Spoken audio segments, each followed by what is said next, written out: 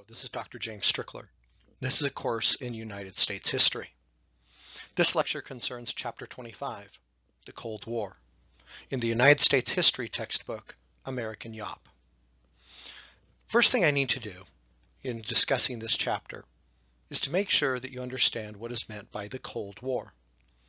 The Cold War refers to a time period in the late 20th century in which from the mid to the late 20th century, in which the United States and the Soviet Union were at war, trying to obtain dominance over the globe without actually firing shots at each other. That's why it's referred to as a Cold War. There were people that saw that this would be coming after the Second World War. One of them was George Kennan, who was the charge d'affaires of the U.S. Embassy in Moscow, the capital of the Soviet Union.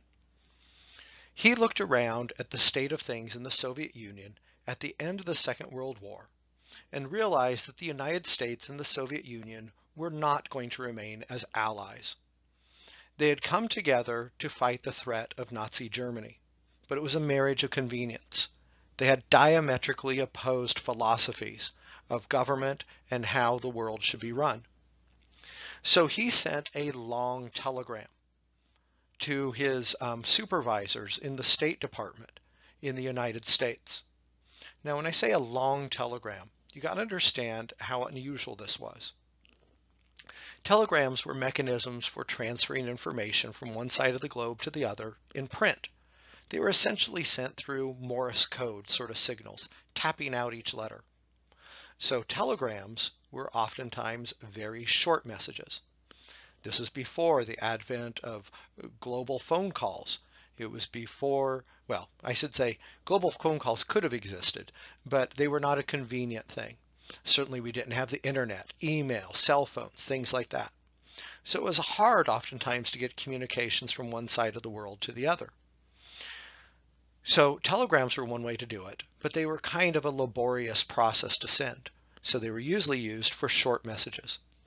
Well, George Kennan felt that what he wanted to say was so important that it needed to go through immediately, as a telegram could, rather than waiting for a regular typed up mailed letter to get there perhaps days or even weeks later.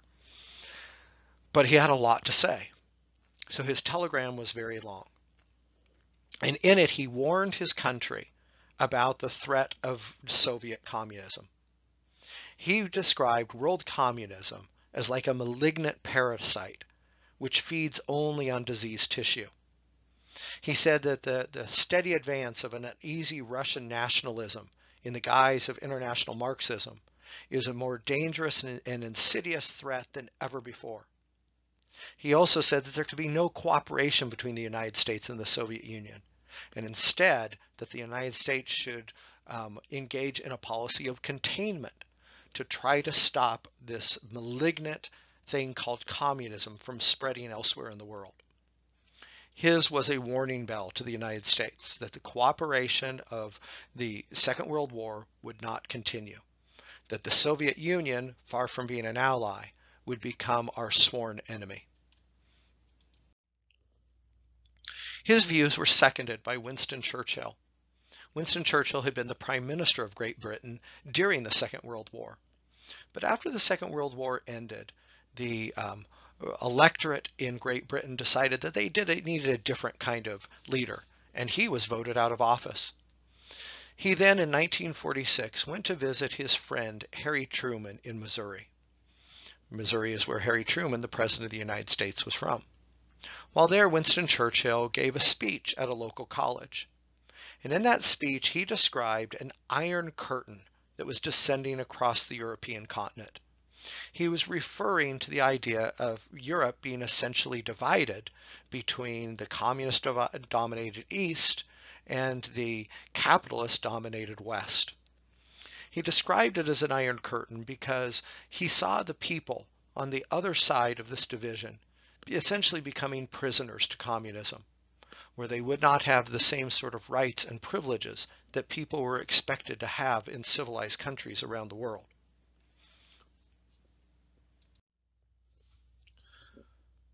Winston Churchill's descriptive language of an Iron Curtain then became a standard way to describe the division of Europe during the time of the Cold War. On one side of that curtain, the Soviet Union dominated. On the other side of it, the United States dominated. And this was essentially a conflict between Soviet dictatorship, which tried to impose communism on the people that it ruled over, and United States-style democracy that tried to ensure that people had freedom to buy and sell what they want, which we refer to as capitalism. This is what the Cold War was about. Would democracy and capitalism be the way that countries around the world built their systems? Or would they build them on the dictatorship and communism of the Soviet Union? Now I need to take a moment to make sure you understand the difference between these different points of view. Democracy is a loose term. It's not correctly used most of the time if we go back to its original meaning in ancient Greece. But what it generally means in a rough sense is that the people control their government, usually through elections. A dictatorship is where the government controls the people. Now, why might somebody want that? Because they believe that the government knows better than the people, that the country is full of a bunch of ignorant rubes that should be ruled by elites. This is not just a view that communists had. It's a view that oftentimes creeps into government, as you have a few elites in the country who think they know better than the democratic masses and try to find ways to impose their will upon them. In a Soviet-style communist regime, this is just made sort of explicit in the way things are set up, that there are rulers above who know better, who dictate to those below. Now, why do they do this? What are they trying to do better? They are trying to create a more fair system, which is what communism is about. Communism is about that everybody works according to their ability and everyone receives according to their needs, which means that you're not going to have rich or poor. Instead, everybody will be in a middle ground somewhere. Now, in reality, communism has always failed when put in practice. And rather than people ending up in some middle ground of prosperity, the entire country degenerates to a low common denominator, where people are poor generally. Now, in opposition to this is capitalism. Capitalism has potential for everyone to become much better off than they otherwise would. In fact, the average person will be better off under capitalism. The problem is that there's going to be great disparity in capitalism.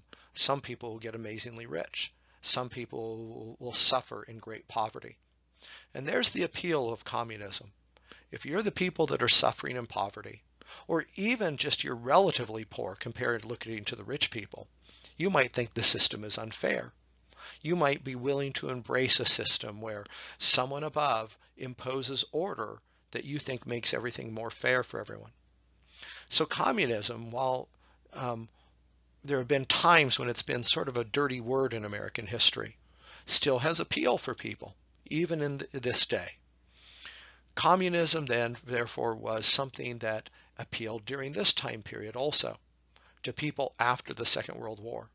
People whose society's been crushed by the difficulties of war and were now living in poverty might be willing to look to some government that promised that they would lift them out of their situation and make things more fair for them. We can actually divide up the Cold War into three basic periods.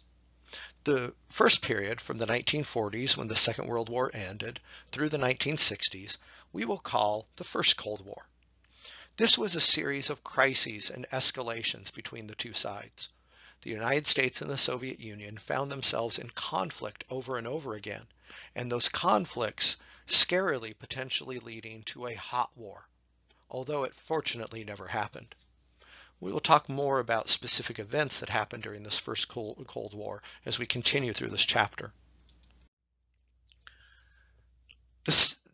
There was an intermediate period then in the Cold War following the first Cold War, which we refer to with the French term détente. Détente refers to an easing of hostilities between two adversaries. It's a French word. This characterized the period from the mid-1960s through 1979, as both sides tried to ease tensions through dialogue, negotiations, summits, treaties, agreements, etc. They were still active adversaries, but they were trying to at least not kill each other. The period of détente came to an end with the rise of Ronald Reagan to power in the United States. He was elected president in 1980, but his influence really began to change the nature of the relationship in 1979. This was also changed because of the Soviet Union's invasion of Afghanistan, which led the president, who was still in office in 1979, Jimmy Carter, to become more hostile toward the Soviet Union. But the Second Cold War is really the Reagan era of government, in which he decided that the way to defeat communism was to actively oppose it. He believed that the communist system in the Soviet Union could not sustain the kind of effort to keep up with the capitalist system of the United States. That if the United States could be threatening enough to the Soviet Union, they would have to do things beyond their means, and that their system would eventually collapse. He turned out to be right, and as a consequence, he led the United States to victory in the Cold War. Now let's begin to discuss this period of the Cold War in greater detail by discussing the economic, political, and military conflicts that were during its early years. As I already talked about, at the end of the Second World War, Europe was essentially divided in half. In the West, we had capitalist democracies friendly to the United States. In the East, we had communist dictatorships friendly to the Soviet Union. This was because the Soviet Union, by the end of the war, had occupied these countries, and it then imposed communist regimes on them after the war was over. The United States may have disliked that this was happening, but they couldn't do anything about it unless they were willing to go to war with the Soviet Union at this time. Having just fought a giant war on two fronts against Japan and Nazi Germany, the appetite of the United States for an open war with the Soviet Union was not very much. So we allowed the Iron Curtain to fall, Eastern Europe to be put under communist rule, and to be within what we call the sphere of influence of the Soviet Union, while the United States had its sphere of influence over Western Europe. Early on in the Second World War, it was already obvious that the democracies of Western Europe would have more in common with each other than with their ally, the Soviet Union. Early on in the war, Winston Churchill, the leader of Great Britain, and Franklin Roosevelt, the President of the United States, met together to reach an agreement that became known as the Atlantic Charter. The Charter called for the creation of the United Nations to instill a set of values, hopefully on the rest of the world, that would mirror those of Western Europe and the United States, of capitalist democracy. This was the beginning of a series of events that would eventually lead to the founding of the United Nations, but it would not lead to an end of the conflict between the United States and the Soviet Union. After Franklin Roosevelt died as President of the United States, Harry Truman took over as president, and this caused a significant change in the relationship between the United States and the Soviet Union. Franklin Roosevelt had been an optimist during the war. He knew that it was a marriage of convenience between the Soviet Union and the United States, but he also believed that through that engagement between the United States and the Soviet Union, that eventually the Soviet Union could be influenced to accept the kind of societal norms that he and Winston Churchill had agreed to in the Atlantic Charter. Well, when he died, Harry Truman took over with a much more negative view of the Soviet Union. He saw them as our enemies, as the chargé d'affaires of the Moscow embassy had said previously in one of the early slides in this chapter. He therefore, Harry Truman, as president, took a hard line against the Soviet Union. He believed that it was our job to stand up against them. This conflict between the United States and the Soviet Union became immediately apparent when the United Nations was founded, and they both became permanent members of the UN Security Council. Remember from a previous chapter that the United Nations essentially has two different organizations. One is the General Assembly, where all countries can be a part. The other is a Security Council with 5 permanent members and 10 rotating members. On that Security Council, the 5 permanent members have veto power over the powers of the United Nations being used to try to force somebody else in the world to behave in a certain way. Well, with the Soviet Union and the United States both on the Security Council, and them both having completely opposite views of how the world should be run, this put the United Nations Security Council in a sort of gridlock, where things couldn't be done because they simply opposed each other there.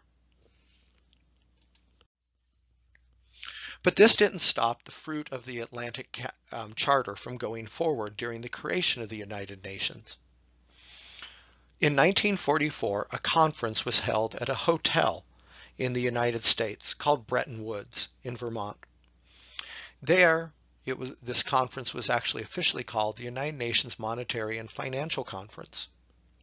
The idea of this conference, which is commonly just known as Bretton Woods, was try to make a sustainable global financial system that countries could all work through in the post-World War II period.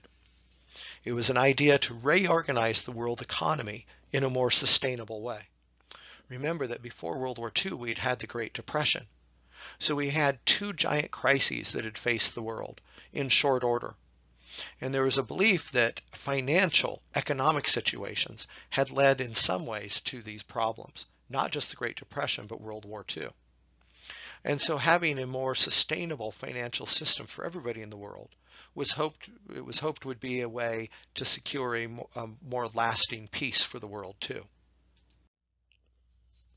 From the Bretton Woods Conference, we then ended up with another series of conferences that came later that established the International Monetary Fund and the International Bank for Reconstruction and Development. These were 2 direct products of Bretton Woods. Now, what these did was try to, as I said, bring stability to international finance. They did this by fixing the United States and gold as the reserve currency of the world. In other words, if you were a country and you wanted to collect wealth in some way that you could hold on to and use later, you would collect it as gold or dollar bills. Now, why dollar bills? Because they had the backing of the United States of America behind them. The United States of America was considered the most stable country in the world. Its currency was most likely to hold value. So these 2 organizations were set up to accomplish this. The IMF set at fixed exchange rates between currencies around the world based on the dollar and gold. The International Bank for Reconstruction and Development, meanwhile, provided financial assistance for countries that had been ravaged by the war that would allow them to engage in reconstruction efforts. In other words, give loans to countries. But it would give them based on this currency system that had been created by the International Monetary Fund. Another set of agreements that came from the conference at Bretton Woods were the Global Agreement on Tariffs and Trade and the creation of the World Trade Organization as a follow-up to it. The Global Agreement on Tariffs and Trade is just what it sounds like. It was an international agreement in which countries could agree to try to have open and free trade with each other. Eventually, this led to the World Trade Organization as a mechanism to try to enforce this among countries. 123 countries agreed to be part of this international trade system. But please notice that these 2 agreements, first the setup of the IMF fund and secondly of Global Agreement on Tariffs and Trade, essentially are trying to create international systems based on the capitalist United Nations model, including using the currency of the United States as the reserve currency for the world. Of course, the Soviet Union would not be happy about these developments.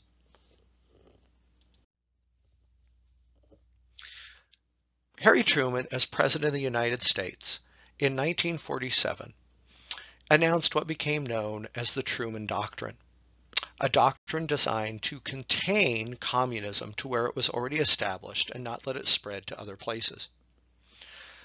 The first act under the Truman Doctrine was to send aid of $400 million to Greece and Turkey, essentially to try to bribe them to not become communist, to give them money so that the more capitalist-friendly, Western-turned governments of those countries could fight against the developing communist uprising within their own borders.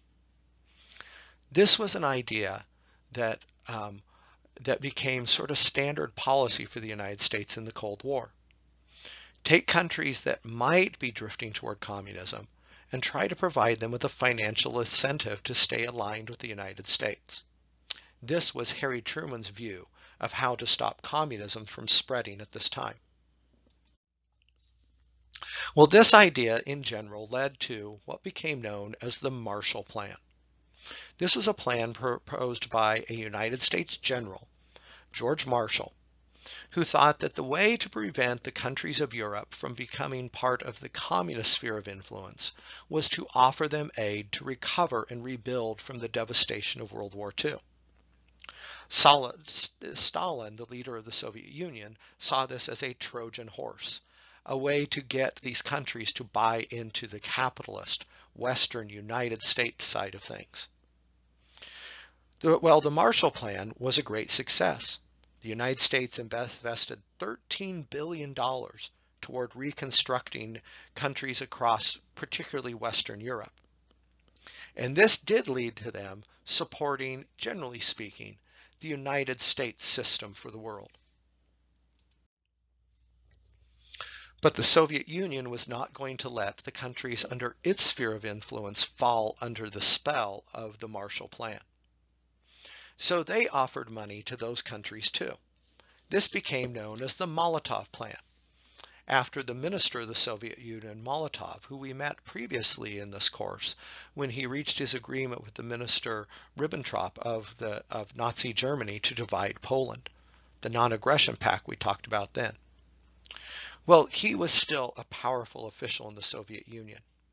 And what he did was he got the Soviet Union to make pledges of financial assistance to the countries of Eastern Europe that were under the Soviet sphere of influence. Now, these were oftentimes hollow pledges. The money never really came through. But they coerced the countries to agreeing to those systems as an alternative to them trying to take money from the Marshall Plan. What ended up happening was when these countries came to get their money, there were lots of strings attached, which essentially brought them under the rule of the Soviet government. This led to the countries of Eastern Europe, even those who remained independent of the Soviet Union, essentially becoming what we can call satellite countries of the Soviet Union. So what we see on this map is that the countries of Eastern Europe fall into two colors. There's a pink color and a darker red color. The darker red color are ones that ended up actually being absorbed into the Soviet Union. They became part of the Union of Soviet Socialist Republics, no longer independent countries. The ones in the lighter colored, the pink, remain technically independent countries, but they were directly under the influence of the Soviet Union. They were not truly independent. Taken all together, these countries behind the Iron Curtain were collectively known as Eastern Bloc countries, referring to the fact that they were to the Eastern Europe and they were a bloc together in their policies and their government structures.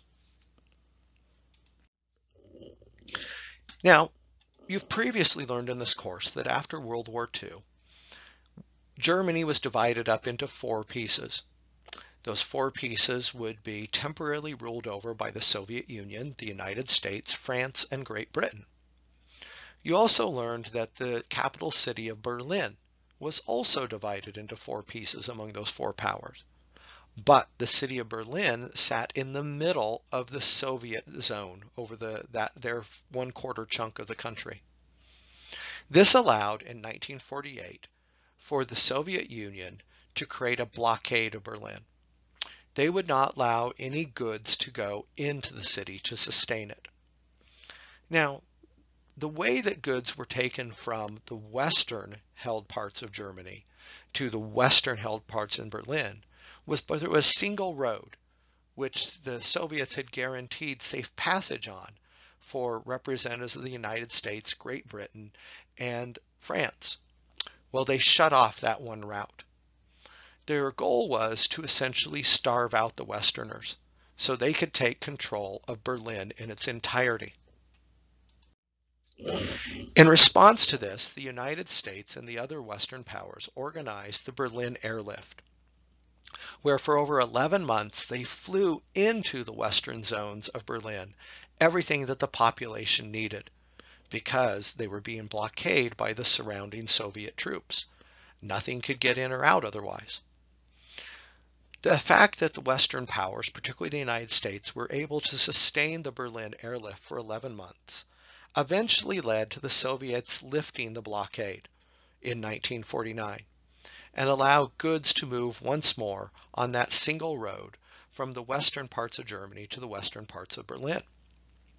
But that one road became heavily guarded so that neither people from the Soviet-controlled part of Germany could get on it, nor those coming from the west could get off of it. They could only travel from the west to West Berlin back and forth. Eventually, in 1961, the Soviet Union would decide that a wall should be erected around the western portions of Berlin, so that the influence of those Westerners in that area could not leak out into the eastern part of Germany that was supported by the Soviet Union and controlled by it. They were worried that if there was too much contact between West Berliners and East Germans, that the East Germans would not be happy with their communist-ruled system. Well, eventually, in 1949, the Western powers realized that there was never going to be a reunification of Germany. Parts of it had already been cut off and given to Poland. The eastern, which was part of the Soviet bloc. The eastern quarter of Germany that was under Soviet control was not going to be reunited with the West as long as the Soviets remained in control. They were going to make sure that it remained a communist country. So in 1949, the Western powers dealt with this reality by simply dividing Germany into two countries. The West became the Federal Republic of Germany, a democratic capitalist country. The eastern portion of Germany became the German Democratic Republic, a communist dictatorship, modeled after the Soviet Union and directly influenced by it. The United States, seeing the growing threat of the Soviet Union and worrying about its influence on Western Europe, entered into a treaty in 1949 with several countries in Europe, particularly those in the West. This was the North Atlantic Treaty Organization, or otherwise called NATO. NATO was a defensive pact. The heart of NATO's alliance was that a war on any one of the countries that were a member of NATO would be considered a war upon all of them. So, if the Soviet Union ever tried to invade West Germany to reunite Germany as a communist country, France, England, Spain, the United States, Canada, Norway, Italy, Greece, Turkey, etc., would consider this an invasion of all of them, and they would all go to war with the Soviet Union. This was done to be a deterrent, to stop the Soviet Union from trying to spread by force to the West. In response to this, the Soviet Union then formed the Warsaw Pact, a similar agreement among the satellite countries and the Soviet Union, in which they agreed that any aggression from the Western countries would be met by a common response from them. If the United States tried to invade East Germany to reunite it with West Germany, that would be considered making war upon Poland, Czechoslovakia, Ukraine, etc., all at the same time. And the United States would have to fight them all. So, on both sides, this was a deterrent to the other side. At the same time that these difficulties were going on in Europe, the Chinese Civil War, which had sprung up in the aftermath of World War II, was coming to an end. When I talked to you about the origins of the Second World War in a previous chapter, I described how Japan invaded Manchuria and then continued to press forward across China, defeating the Chinese army in city after city. That army that they were defeating was the Nationalist Army, led by a man named Chiang Kai-shek. Sorry, I had to get that name out properly. Well, his inability to protect China against the Japanese led to the rise of a rival faction, led by a man named Mao Zedong. Chairman Mao, as he eventually became called, was a committed communist, and he organized people as communists to defend China and eventually defeat the nationalists. His Chinese Communist Party declared rule over China in 1949. They eventually banished the nationalists from their country, who escaped to the island of Taiwan, which remains in effect an independent country from the rest of China today. The nationalists who settled in Taiwan claim to be the legitimate rulers of all China. China claims to be the legitimate rulers of Taiwan. The United States acknowledges the existence of both without taking a position on their dispute to this day. Well, when Mao Zedong declared that his Chinese communists had come to victory in the in the Chinese Civil War, he then declared the creation of the People's Republic of China. The most populous country in the world had become a communist country. This really knocked the United States back on its heels during the Cold War. Not only did they have the menace of the Soviet Union facing them as a communist country, but now the country in the world with the most people was a communist country too. This led to a great fear of communism spreading to more and more places.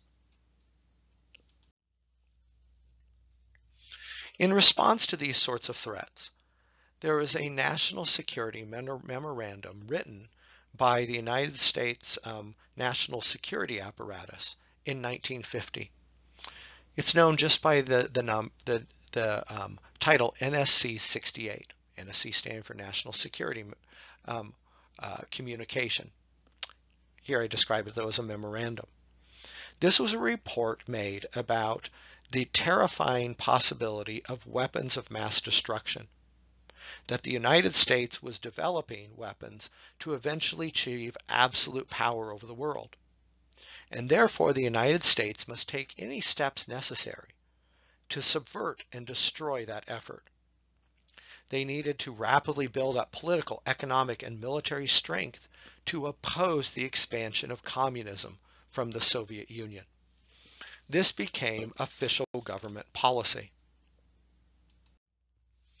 This official government policy was seen in was a response to the failures of what had happened in Korea. At the end of the Second World War, when the Japanese surrendered to the United States, the Japanese were still in possession of the country of Korea. The United States then moved in to take that country from the Japanese, coming in from the south. Meanwhile, the communist Russia, the Soviet Union, moved into Korea from the north. The Soviets and the Americans met in the middle. And the same sort of uncomfortable truce that took place in Europe with it being divided in half also took place in Korea. The Soviet Union established in North Korea the Democratic People's Republic of Korea, while the Republic of Korea was established in the south. Like what happened in Europe, the Soviet-established country, despite its claim to being a democratic republic, was actually a communist dictatorship, while South Korea was a capitalist-friendly country. By 1950, though, the North Koreans decided to invade South Korea to try to make the entire country a communist country. In response to this, the United Nations authorized a military force to go in to protect the South Koreans. This became the Korean War. The leader of that UN-authorized force was General Douglas MacArthur, an American, and most of the troops were American. During the war, the United States beat the North Koreans back and had almost won the war when China entered the war on behalf of the North Koreans. So the North Koreans then had support both from the Soviet Union, who had originally established them, and their Chinese neighbors, who sent over 1 million Chinese troops in to help them. At that point, the United States began to lose the war. Eventually, the United States was able to fight its way back to a rough division of Korea in the middle, which ended up being where things settled down at the end of the war. But it was this back and forth, this aggressive attack by the communists, which led to that national security memorandum on the previous slide, recognizing the inherent expansionist tendency of the communists and their obvious desire to eventually achieve global domination. Well, even as the war got bogged down in Korea, the general over the U.S. forces there, Douglas MacArthur, thought he saw a way to win the war. He suggested in 1951 to President Harry Truman that he be allowed to bomb China with nuclear weapons. This would then cause the Chinese to withdraw their troops from Korea and allow him to win the Korean War. President Harry Truman, who had authorized the dropping of atomic bombs on Japan to end the Second World War, was horrified by the idea of having to drop more nuclear bombs. He felt he had already caused enough death in the world, and he wasn't sure that MacArthur's strategy would even work. So he said no. In response to that, Douglas MacArthur began to publicly criticize the president. The president is the commander-in-chief of the armed forces. Douglas MacArthur, as a general within the United States military, answers to him. So, in response to him criticizing the president's decision, President Harry Truman fired Douglas MacArthur. An interesting effect of this was that shortly after Douglas MacArthur was fired, the general who was aggressive enough to do what it would have taken to win the war, but who was now gone, the Soviet Union then proposed to the United States a ceasefire in Korea. It's interesting that this came only after the man who was willing to do what it took to defeat the communists was no longer in charge. Then the communists were willing to stop shooting and settle into the division of Korea that exists to this day. But that division of Korea did not become official for quite some time. We even had an presidential election in the meantime. In 1952, the Democratic candidate, Adlai Stevenson, was defeated by the Republican candidate, Dwight Eisenhower. Dwight Eisenhower was a moderate Republican. In fact, he was so moderate that before the parties had settled on their nominees, both the Democrats and the Republicans had courted him to be the nominee of their party. Now, why? Dwight Eisenhower was the supreme commander of all the Allied forces in Europe during World War II. He was a war hero. But not just a war hero, he was a man who was accustomed to being in charge of a massively complicated bureaucratic machine, which is the military. So he seemed to have the talent and abilities that would be necessary to be a successful president. But no one was quite sure where his political views were. He had never, in fact, voted in his life before he voted for himself running for president. He had refused to vote because he felt it was his obligation as a man in the military to remain politically neutral. He eventually decided to run as a Republican, to stop what he saw as some of the more extreme people in the Republican Party from taking it in a direction he didn't want it to go. He easily won the election against Adlai Stevenson in 1952, and a rematch between the two men in 1956. After Eisenhower had become president, the two sides in the Korean conflict agreed to a more official ceasefire. This was the Korean Armistice Agreement. Now notice they had agreed to a ceasefire before and had stopped shooting, but it wasn't until 1953 that it became official. By that time, more than 1.5 million people had died during the Korean War, including tens of thousands of Americans. The Korean armistice remains in effect to this day. There has been no peace treaty to end the Korean War. Officially, the United Nations forces, primarily the United States, are still at war with North Korea, but there hasn't been any shooting between them in almost 70 years. Well, I should say any significant shooting. There's been a few little shots fired across the border between border guards, but no all-out conflict since the Korean armistice was signed. The next thing we need to cover in this chapter is the technological side of the Cold War, particularly the buildup in arms, in other words, weapons, and the space race. After the United States successfully tested atomic bombs at the end of World War II and then dropped them on Japan to end the war, the Soviet Union in a fairly short time developed its own atomic bomb and completely surprised the United States when they did so. This was made possible because of a spy, Klaus Fuchs, who worked on the Manhattan Project, the development of the United States atomic bomb. He passed secrets on how to develop the bomb on to the Soviet Union, which allowed them to develop their own bomb much faster than expected. Once the Soviet Union had nuclear bomb technology, this then led to a nuclear arms race between the United States and the Soviet Union, as each of them tried to develop better and more bombs to use as a threat toward the other. This chart shows how many nuclear bombs each of the two countries that opposed each other in the Cold War had over time. You can see that the Soviet Union ended up eventually with many more bombs than the United States, but then their numbers quickly fall with the end of the Soviet Union, which we will talk about later in this chapter. But this arms race of developing bigger and better and more atomic bombs was a huge financial drain on both countries, and this ends up being part of the cause for the Cold War to eventually end.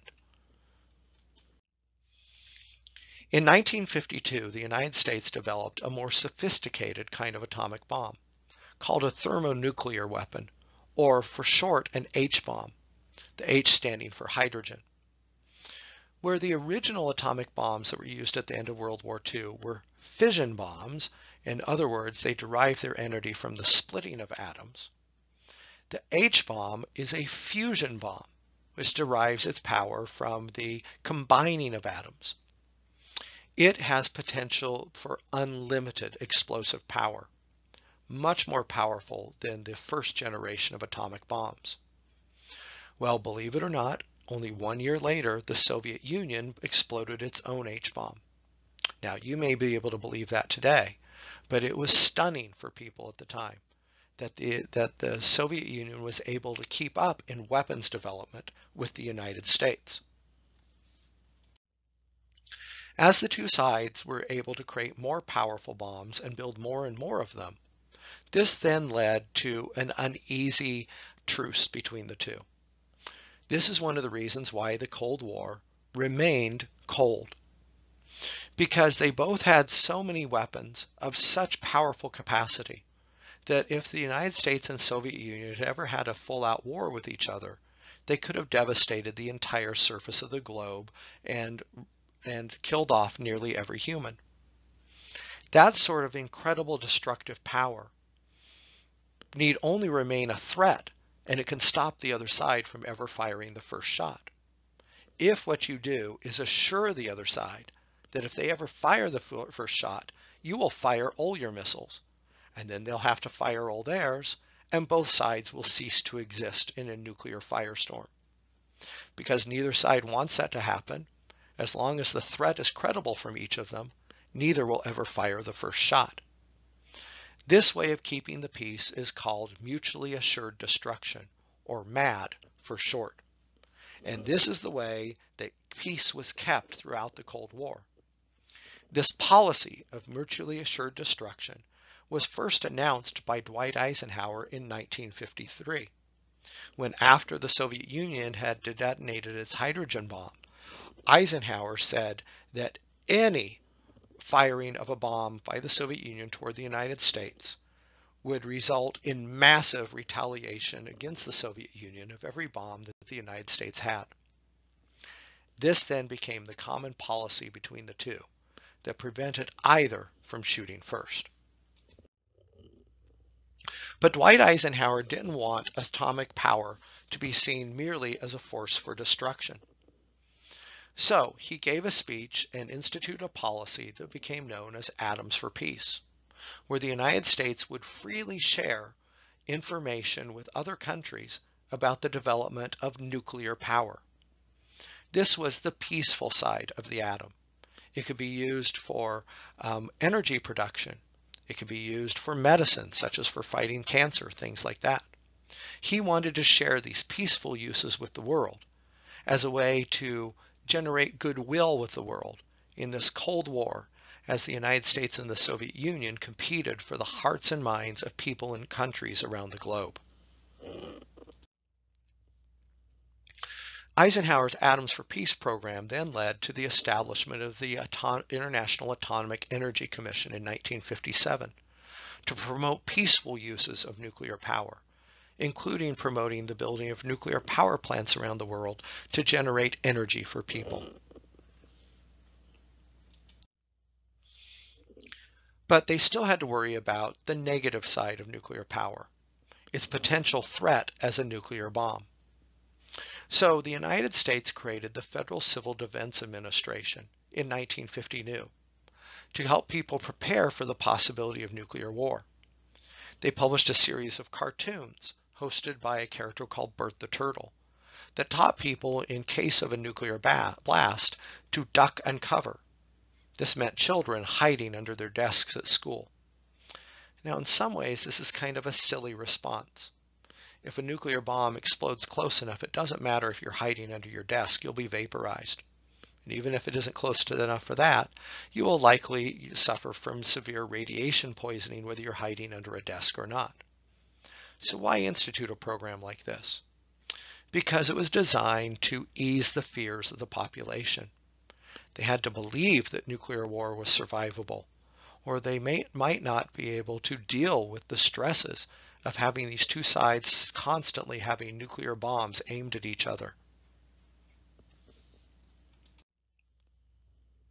In addition to the nuclear arms race, there was also a space race between the two countries to establish themselves as the preeminent explorers of outer space. This was done for the propaganda value of trying to prove that their system was better than the others, so that they would attract people from other countries to join their side.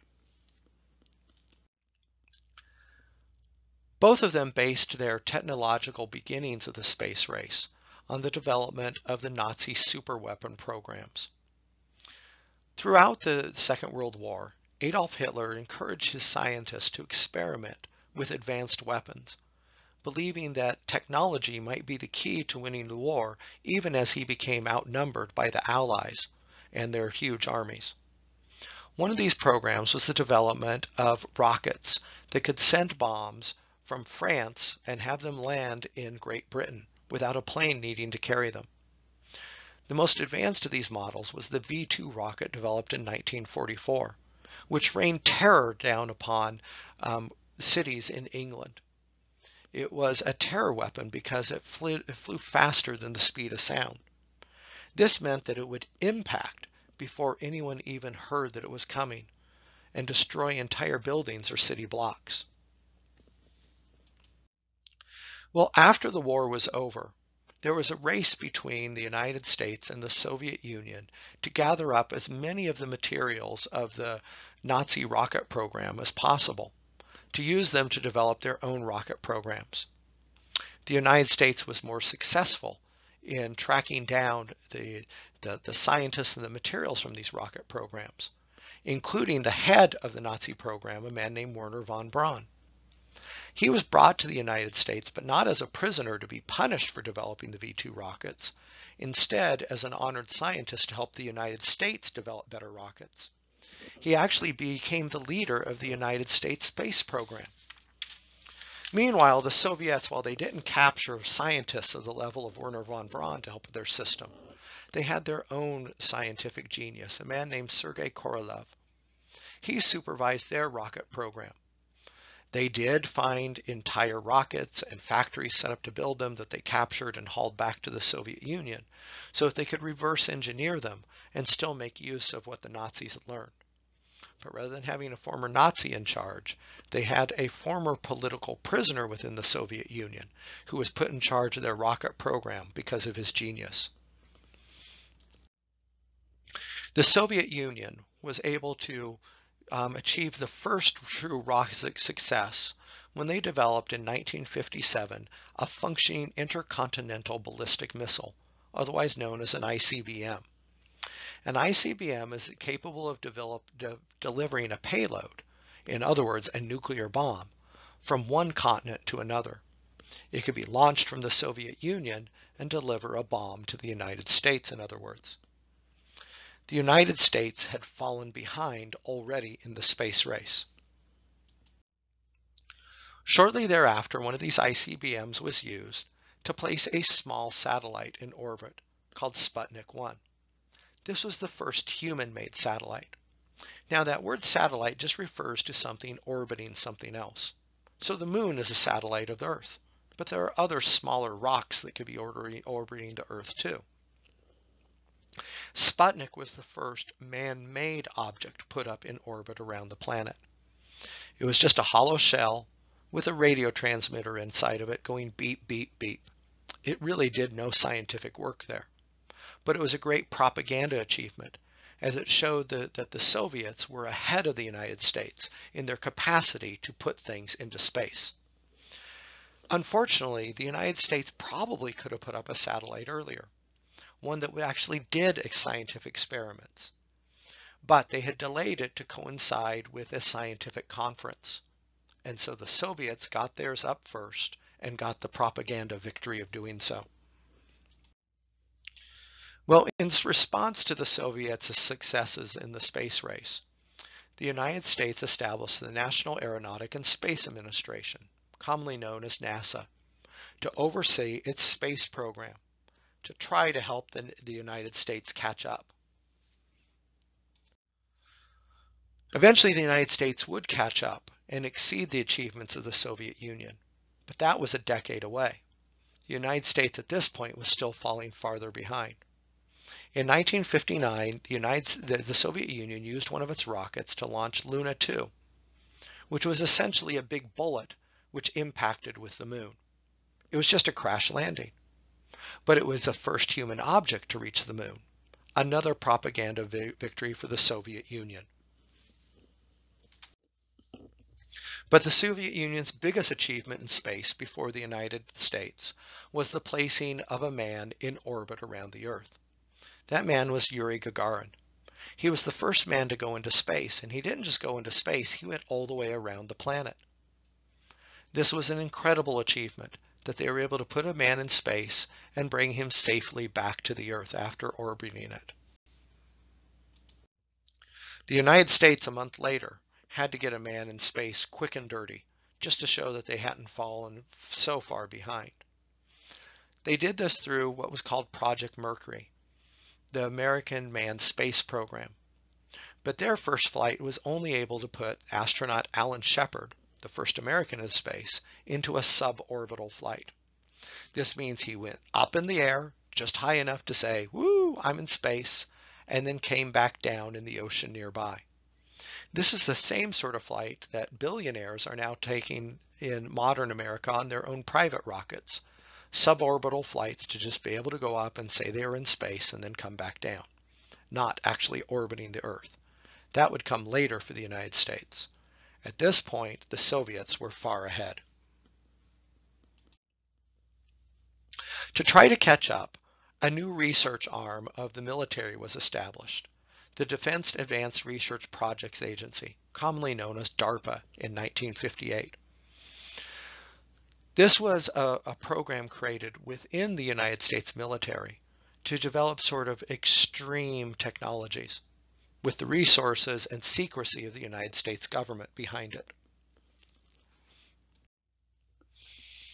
At the same time that the United States was losing the space race to the Soviet Union and being fought to a draw in the arms race by the Soviet Union, the United States was getting increasingly worried about the influence of communism within our own borders.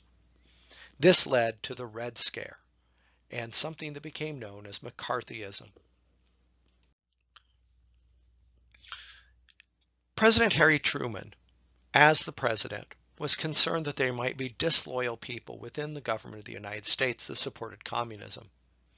So in 1947, he issued an executive order, 9835, which required all members of the United States government to undergo loyalty examination, where they would be interviewed and questioned to see if they truly were loyal to the United States of America or were being seduced by communism.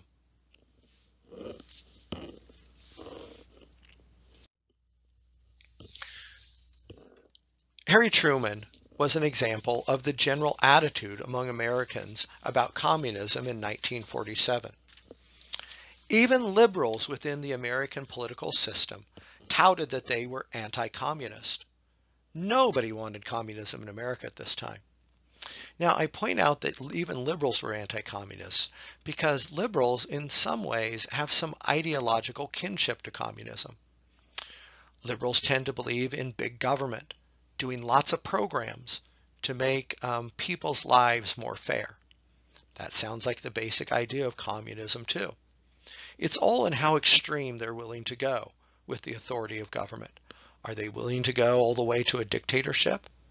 It's also how extreme they are willing to go in trying to make people equal. Are they willing to take away all private property like communism would and distribute to everybody the same things? Liberals of this time period said, no, we are not communists. We don't believe in those sorts of extreme things. In fact, we oppose communists. This led to the establishment of a democratic organization called Americans for Democratic Action, which was an explicitly anti-communist organization established by liberals such as, here in the middle of this picture, Eleanor Roosevelt, the surviving wife of the dead Franklin Roosevelt, who had been president of the United States during the Great Depression and the Second World War. The most prominent figure in the anti-communist crusades of this time period was a senator named Joseph McCarthy. Joseph McCarthy became famous when he waved a piece of paper during a speech and claimed on that piece of paper he had a list of over 200 communists who were members of the United States government. Now, later on, as he was pushed about who was actually on this list, the numbers changed in various other speeches, from 57 to 81 to something else. It turned out he never really had a list of communists, but he was convinced that there were communists in the government. He only ended up ever naming one specific name. But in a sense, it didn't matter. He was expressing a general fear held among the American people. And while his list may have been fake, in some ways it was true. Later on, events would reveal that there definitely were communist infiltrators in the government of the United States. McCarthy wasn't the only person who was seeking out communists. The House of Representatives in 1938, even before the Second World War, established an Un-American Activities Committee, essentially a congressional committee to hunt down communists in the United States. So this was a bipartisan fear during this time. Both Democrats and Republicans, senators and members of the House of Representatives, all feared during this period that communism was having a secret influence over the United States, and they wanted to keep it out. In 1950, a law was passed, commonly known as the McCarran Act, but more technically known as the Internal Security Act, which required all communist organizations to register with the United States government. Now notice this is not outline communism in the United States, but it's trying to allow the United States government to keep an eye on communists by forcing them to register with the government so that they can be tracked. Now, a law like this would be considered sort of blatantly unconstitutional today.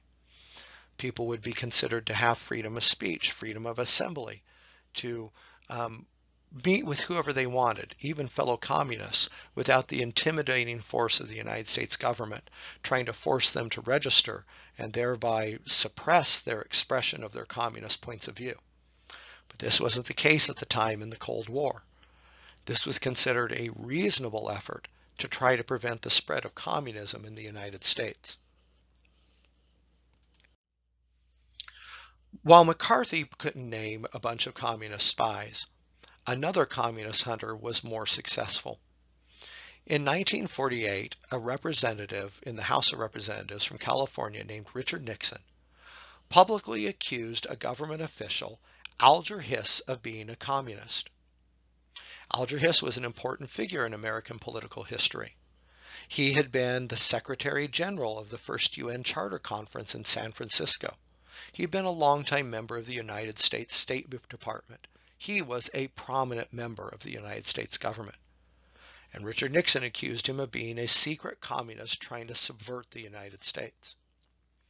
Well, another man, Whittaker Chambers, an author and journalist, came forward and testified before Richard Nixon's committee that he had been part of this secret communist underground, that he was one of the secret communists also, that he was a conspirator to establish communism in the United States, and that Alger Hiss was in fact a member of the same organization.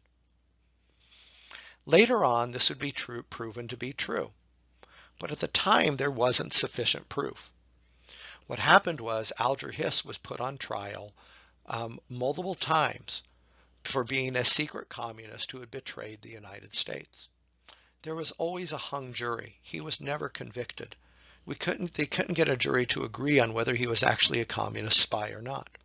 But he was eventually sent for prison for lying during his trials, committing the crime of perjury. It wasn't until years later that evidence came out that he was, in fact, a communist. Another couple of communists that were exposed were Julius and Ethel Rosenberg, who worked on the husband, Julius Rosenberg, worked on America's atomic bomb program. He was caught passing secrets to the Soviet Union through the Communist Party. When he was caught, his wife was also arrested as a co-conspirator. They were convicted and eventually executed as communist spies. The exposure of Alger Hiss and of Julius and Ethel Rosenberg made clear that communist spies trying to work for the Soviet Union did in fact exist within the United States, even if Senator McCarthy couldn't actually name them. But McCarthy's hunt for communists left a bad taste in many people's mouths. They felt that he was going too far, accusing people of being communists who were not. This then led to a conflict within the government and an investigation of him. A committee was organized in the United States Senate, led by a Senator Tydings. Senator Tydings was a Democrat from Maryland who thought that McCarthy's constant hunt for communists was giving people on the left side of the political spectrum a bad reputation. He wanted to bring McCarthy down. So they invested McCarthy, and they ended up determining that his claims to knowing about communists were a fraud and a hoax.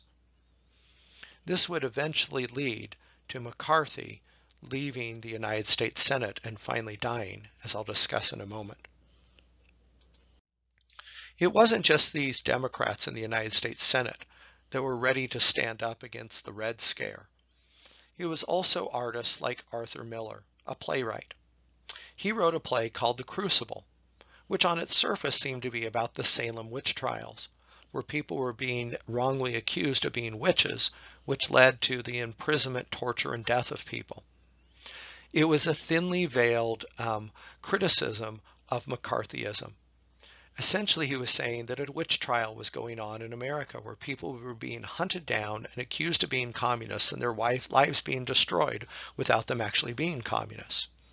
Interestingly, evidence suggests that Arthur Miller, who wrote this play, was in fact a communist himself. In 1954, the United States Senate voted to censor Joseph McCarthy because of the fraud he had committed in claiming that he knew people were communists who were not. And this general attitude of making unfounded accusations about communism became known as McCarthyism. That term is also used today to describe any sort of frantic witch hunt where you identify somebody that you think is scary in society and start accusing people of being that thing to bring them down. In modern America today, the equivalent might be accusing people of being racists who are not racists as a way to destroy them. Well, after Senator McCarthy was censored for his lies about who was a communist, he lost his assignments within the United States Senate on committees. He lost his power within the Senate. He took up drinking heavily, and eventually, within a few years, he was dead.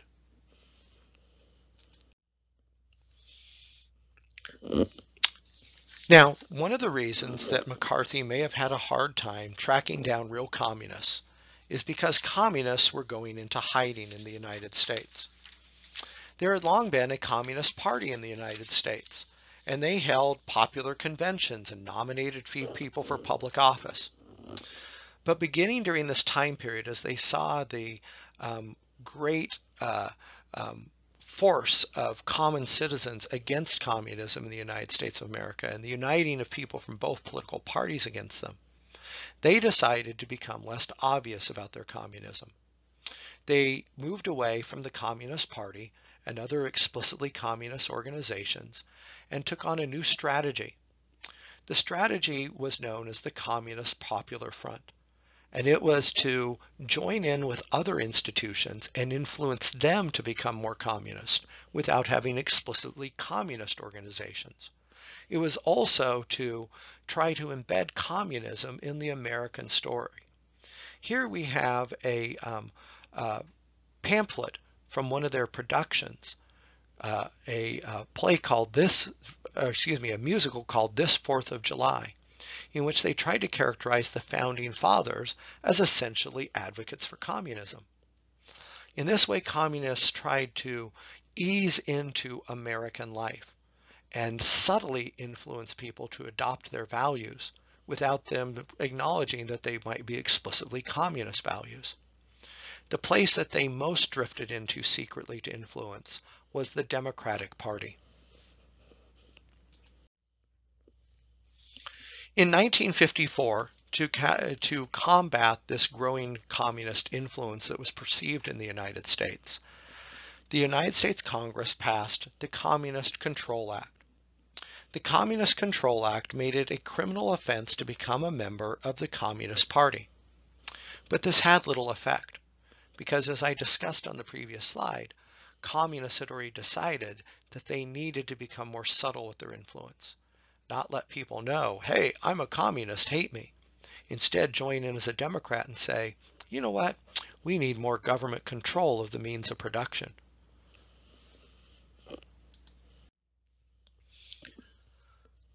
The government continued to actively fight against communism in ways that might seem really surprising today. An example was a series of propaganda films that were produced by the Federal Bureau of Investigation, the FBI. You don't think the FBI is movie makers, but there was a man in charge of the FBI for several decades named J. Edgar Hoover. J. Edgar Hoover had an iron control over the FBI. Didn't matter what presidents came and went, they left him alone to do what he wanted. It's rumored that the reason for this is because he had dirt on all these presidents. He sent out his agents to investigate anybody that was politically powerful, dig up things that they'd done wrong in their past, and then he threatened them with those things to leave him in total control of the FBI and what it did. He used this total control to use the FBI to film a series of anti-communist movies that were actually shown in theaters as political propaganda to get the American people to not embrace communism. This general attitude against communism in the United States and the interviews that were done by McCarthy and the House Un-American Affairs Activities Committee led to the creation of what became known as the Hollywood Blacklist. As people in positions in Hollywood, as screenplay writers or movie directors or movie producers, were accused of being communists, they essentially lost any opportunity to work in Hollywood. Now, there were certainly communists in Hollywood. Many of them didn't make the list, but some people who weren't necessarily communists did make the list. And this went on for over a decade, that they were kept out of getting jobs because of their perceived connection with communism.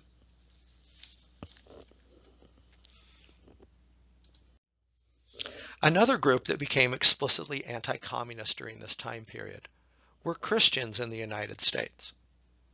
Now, this might seem unusual if you think about it, because Christians oftentimes believe in working for the poor and the needy.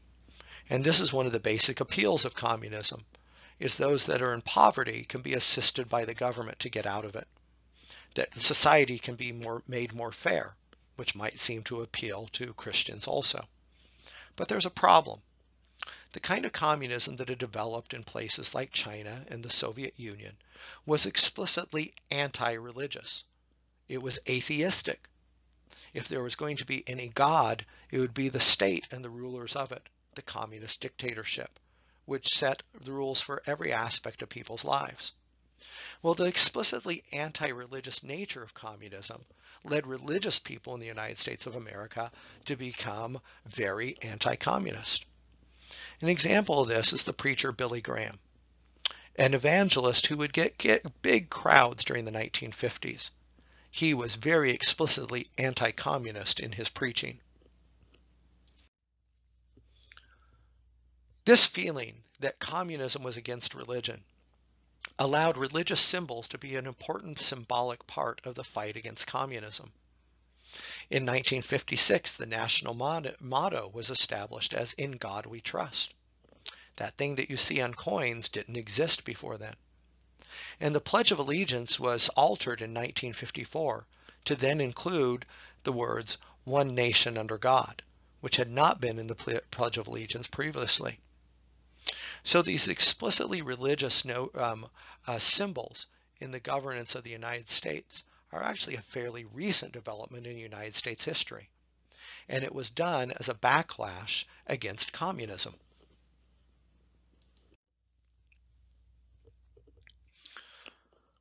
Another thing that was done during this time of the Red Scare was a practice called red baiting. This is when some group would connect somebody with communism and thereby try to destroy their credibility. An example here is seen in the John Birch Society, a society that was created specifically to fight communism within the United States. They produced a series of billboards that they put up, which showed Dr. Martin Luther King, the hero of the Civil Rights Movement, in a class learning about communism. They tried to discredit him as a leader by connecting him to this practice that most people disavowed, communism. Now, there is some evidence that Martin Luther King actually did have some sympathies toward communism. But labeling him as a communist was probably a step too far. But this is the kind of thing that was done. Again, we can see this same sort of thing being done in America today. The same sort of tactic, just not about communism. In America today, what you do is you label somebody a white supremacist as a way to destroy their credibility, whether it is true or not. The next topic in this chapter is the decolonization of the world and the American century. And these are two ideas that go together. The American century is a term which was first coined by an author, Henry Luce, in a magazine in 1941.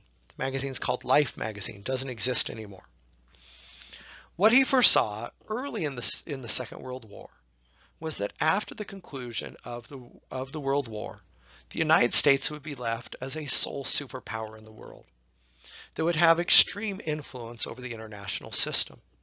This ended up being true as the United Nations was established and these various other international treaties and monetary systems and things like that that tried to mirror the influence of the United States. He believed that this would lead to a century in which the United States would be the preeminent influence over other people in the world. We have probably seen this in fact come true. But he also characterized the United States as a reluctant superpower. That we, unlike previous empire builders in times past, would not use our great advantage of technology and of political system to try to dominate the world for our own enrichment, but instead we would do it to try to benefit others. We would not take over other countries and absorb them into our empire. Instead, we would free them to make their own decisions about what kind of government they might have. He saw this, therefore, as a benevolent superpower, and the American century as a positive for the world. Well, whether or not the world would have an American century was an important question as European powers decolonized after World War II. Now, please remember previously in U.S. history, we've discussed how the major powers of Europe created colonies all over the world. Well, by the end of the World War II, few of them were left, mostly concentrated in Africa and some places in Asia. But even places like Greenland was a colony of Denmark, and Alaska was a colony of the United States. They are colored in red on this map, things that were explicitly still colonies. But what is going to happen is the European powers are going to give up these colonies in the years to come after World War II. They're going to allow these countries to become independent nations. But then a question would have to be answered. In the Cold War between the United States and the Soviet Union, whose side would these colonies take as they became independent countries? This idea, this thought of who these newly independent countries and who some of the smaller countries around the world who had not been independent very, very long, whose side they would take, led to the division of the world into three spheres when this question was talked about. The United States and its allied Western sort of capitalist democracies became known as the First World. The Soviet Union and its satellite countries and China became known as the Second World, the communist-dominated part of the world. And then the unaffiliated countries, mostly in Africa and South America and the Middle East, became known as the Third World. These were oftentimes countries that were backwards technologically and financially, that had a lower standard of living than countries certainly of the First World and even possibly of the Second World. But they were unaffiliated. They were the ones that the United States and the Soviet Union were trying to influence to take their side in the Cold War. And the United States was concerned about who would fill this power vacuum in those newly independent countries. The United States was afraid that if the Soviet Union got influence in some of these countries, it would lead to what was called the domino theory, where the Soviet Union might influence one country to become communist, and then it would influence its neighbor to become communist, which would influence its neighbor to become communist, etc., across the world, until eventually perhaps the United States would be left as the only non-communist country. This led to the United States wanting to stop the spread of communism even a little bit around the world, to stop these dominoes from falling. This is why the Cuban Revolution, which led to the establishment of a communist country in Cuba, was seen as such a threat to the United States. Fidel Castro was the leader of this revolution, and when he set up Cuba as a communist country allied with the Soviet Union, with it only 90 miles off of the coast of Florida, this caused great fear in the United States that communism was spreading to the Western Hemisphere, to neighbors of the United States. Even as the United States was worried about communism spreading to its doorstep in Cuba, the United States was gearing up for a protracted conflict with the Soviet Union. Unlike previous wars where after the war was over, a country might demobilize its military and go back to a setting of peace where you don't have a big army around. The United States, because of the whole Cold War, felt like we had to have a permanent military structure in place to defend against the threat of the Soviet Union. Well, Dwight Eisenhower, when he left office at the end of his presidency, sound an alarm against this permanent war economy that was being set up, and particularly warned the country about what he called the military-industrial complex. What he warned against was that there was an incentive for the Defense Department to keep us feeling in fear of war so that they'd remain powerful. There was an incentive for the companies that manufactured weapons to keep us in continual fear of war, so we would buy their products, and an incentive for members of the United States government who worked with the military and these defense contractors to keep us feeling in a permanent fear of war, so that they would continue to remain powerful in Congress. So essentially you have a triangle of groups here all working together who are determined to keep us believing that war is always around the corner so they can remain powerful. And Eisenhower feared that they might eventually become so powerful and so determined to maintain their power that they might infringe upon the freedoms and peace of Americans. He worried that it could eventually degenerate even into a military and economic dictatorship of sorts. Well, that warning continues to be with us today.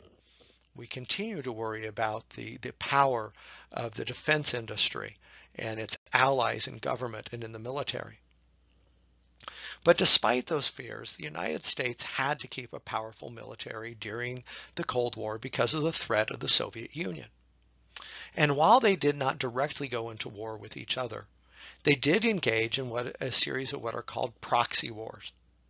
This is where conflicts broke out in places like Korea and Vietnam, which were disputes over whether or not a country would become communist or not, with one side being supported by the United States and the other side being supported by the communist countries of the Soviet Union and China. These were essentially ways for the superpowers, the capitalist democratic United States and the authoritarian communist Soviet Union, to go to war with each other without actually going to war with each other. They were still fighting over whether Vietnam, for example, would become communist without them actually shooting at each other. During the period of détente, during the Cold War, the United States decided that a way to maybe influence peoples of the world, including peoples of the Soviet Union, to better value the American system was through a series of cultural exchanges. These were authorized and funded through something called the Smith-Mundt Act, where the United States sent people and displays around the world to try to influence people in other countries to believe in the values of the American system instead of the Soviet communist one. They even sent these presentations to the Soviet Union itself. In this photo, we see a setup of a typical American home that people in the Soviet Union could tour through. And leading the tour on this day is Richard Nixon, the Vice President of the United States. And taking the tour is Nikita Khrushchev, the leader of the Communist Party in the Soviet Union. Famously, when they reached the kitchen in this display home, they ended up in an argument. It became known as the kitchen debate, in which Richard Nixon advocated for the great benefits of a capitalist system, which brings the modern conveniences of life to the average American citizen, from refrigerators to dishwashers, while Nikita Khrushchev argued that these sorts of conveniences made the American people soft, and it wasted resources on people who already had enough, while other people lived in America in poverty. This was a famous debate that went on for days between the two as they moved on to other things during the trip. And it shows the essential conflict between the two sides. Well, that period of détente, as I talked about at the beginning of this chapter, eventually gave way to the presidency of Ronald Reagan.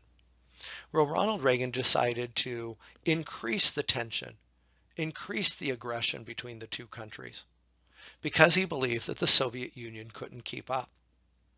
He applied constant pressure to the Soviet Union, such as when he stood before the Berlin Wall and called on the Soviet Union to tear it down, to free the people of East Berlin, to interact with those in West Berlin.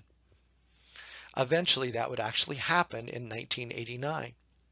When the Soviet Union could no longer financially support the communist regimes in its satellite countries, those regimes began to fall apart and the people rose up against them.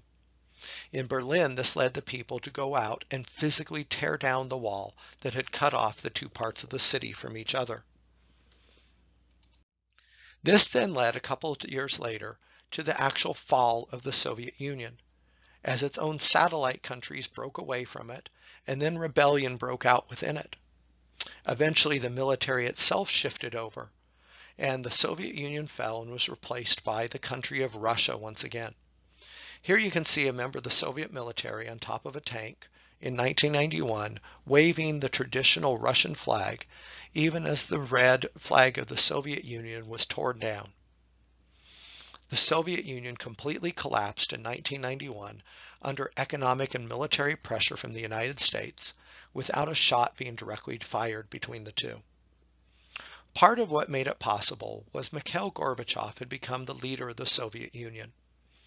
And as he saw the Soviet Union's inability to keep up with the pressure of the United States and their potential clamoring for the advances that they saw in the capitalist West, he decided that a way to put off the eventual collapse of the Soviet Union was to make it more open to Western things.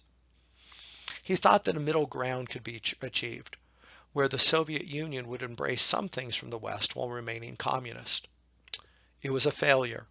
As the people became more exposed to Western things, they became more hungry for the end of communism, which led to its total collapse in the Soviet Union in 1991, and the United States had won the Cold War. And that ends this lecture for Chapter 25, The Cold War in the American Yawp.